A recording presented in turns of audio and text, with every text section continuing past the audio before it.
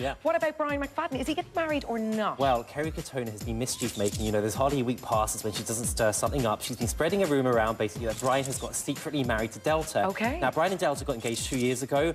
The wedding hasn't happened yet, bizarrely enough. I mean, he has had a long time to do this. But he's gone on the record today and said, listen, it's all a load of nonsense. I haven't got married. We will get married. But the reason I haven't got married so far, I don't have the time. He's too busy with his pop career. Okay, so they're not married? Well, they're not, and he's a busy guy. To be fair to him, he does have a new single out. He is doing quite well in the Australian charts. He's trying to launch himself in America. Okay. Do you know what? I'm going to let him off with this one. I think he is probably too busy to get married. But next year, get it sorted, Brian. What about Kerry? Why is she saying all this? I think she actually genuinely thinks he's gone off because he went off radar for a couple of weeks in Australia and he's walking around and she had a ring on her engagement finger and all this nonsense. But listen, that's what it is. Nonsense. Kerry, get real. He's not married.